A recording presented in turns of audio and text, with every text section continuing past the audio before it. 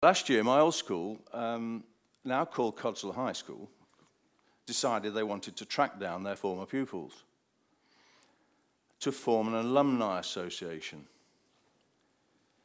And I was asked to complete an online questionnaire about my career, interests, family, etc. Now, I hated my old school. I don't know any friends there. Teachers, friends, I mean. I was labelled a failure at 11. I always had a bit of a chip on my shoulder about that. My reports weren't good. Typical comments were, and I actually still got them, and I did actually read them the other day for this, were, has failed to make any effort whatsoever in the majority of subjects, and poor, more effort needed. So I left school at 15, never to return. Now, could I be bothered to fill in this questionnaire? Well, I did.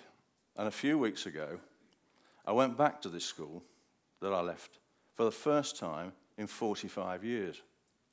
But this time, I went to address the students at their annual awards ceremony and to present the GCSE and A-level certificates. I had certainly exceeded my old headmaster's expectations by being invited back. Now, why do I tell you this story? Well, on leaving school, I went to a technical college to attempt some O-levels, as they were then called.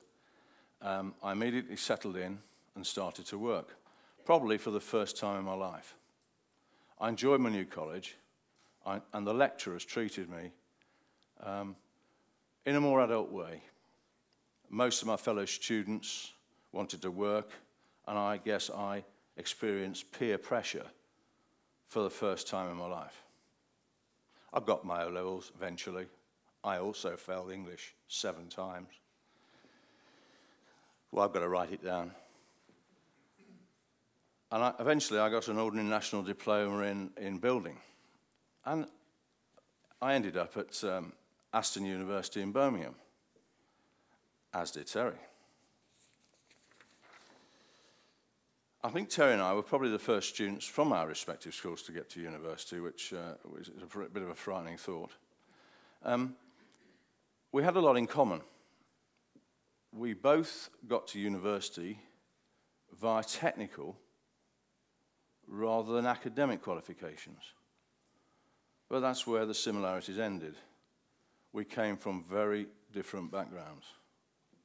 And he supported Burnley, and I supported the Wolves. So we had building and football in common. A good enough reason to get together. And we shared a flat. Terry spent many weekends in Wolverhampton. And my mother, Betty, adopted him as her 3rd son. Now, she was a physiotherapist and a justice of the peace. But she had fantastic motivational skills and got to work on Terry. She began to raise his horizons. And that's his words in his book, not mine. She saw something in Terry that he didn't see in himself. A point that I will occur later when I'm talking about some of our footballers. She gave him increased confidence and a determination to succeed. I think you would agree with that, Terry. During our years together at university, we shared a flat. We shared a flat for 3 years. And the foundations of that friendship has lasted a lifetime, but not 50 years. Yet. On leaving university, we both embarked on a career in the construction industry. Now, I started working on a building site for a public company and really enjoyed the work and the people that I worked with, particularly the boss. His name was Peter Pearce, and he gave me several opportunities in my early career.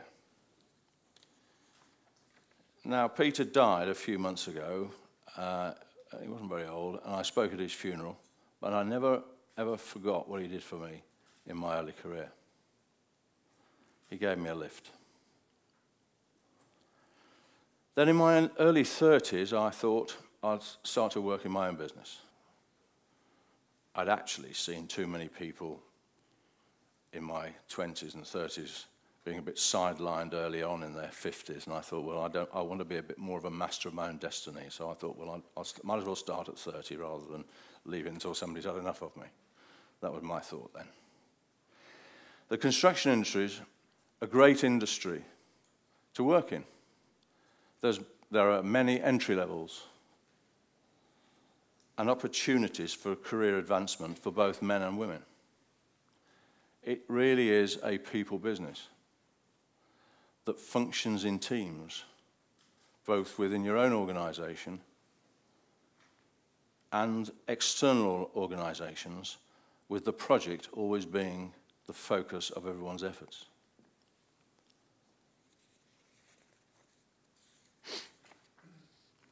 If you're lucky enough in life to lead such a team, at whatever level, you have to love that team. And you must want every member of that team to reach their own goals and aspirations, whatever they might be. To succeed in your chosen career, it helps if you enjoy what you do and have a passion for it. By coincidence, my chairman at Wolves, Steve Morgan, started working at the same time as Terry and I. He's a couple of years younger. Now, Steve, he wrote a book, and he gave me a copy of it. And I was reading it the other day. And now, Steve entered our industry via a very different route. He started work at 18. After completing his old national diploma, as Terry and I did. But he got a place at Aston University too, but he decided he'd rather go to work on a building site because he couldn't be bothered with all this academic stuff. I think he got it right. In the foreword to this book, he says, and I quote, "When I started Redrow in 1974, I had no idea that it would grow into a highly successful public company. All I know for certain was that I had a passion for the construction industry and was determined to make Redrow a success. And this achievement would not have been possible without the work of the extraordinary and dedicated people who together have built Redrow." The main points of that, of course, are that a passion, interest in what you do, the right teams, and leadership. Those qualities come through. Now, Steve had acquired Wolverhampton Wanderers 2 years ago.